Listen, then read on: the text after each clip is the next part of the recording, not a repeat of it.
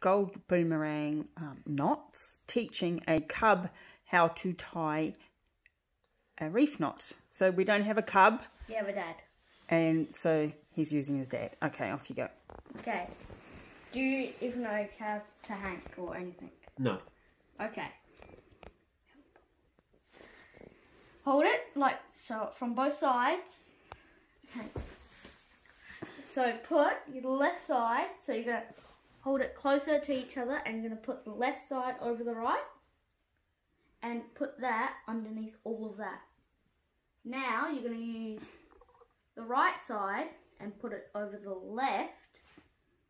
So over the left, so you're like that, and then put it under again. And done. Let's have a look. And you're going to like print it like that. Ooh, good job. Okay, do you reckon you could do it by yourself, Jason? Okay.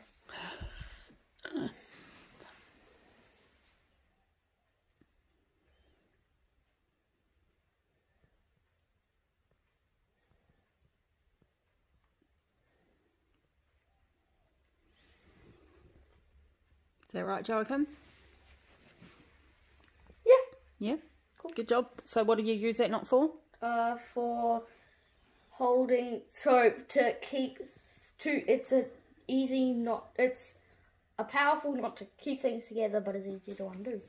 Good job. Cool.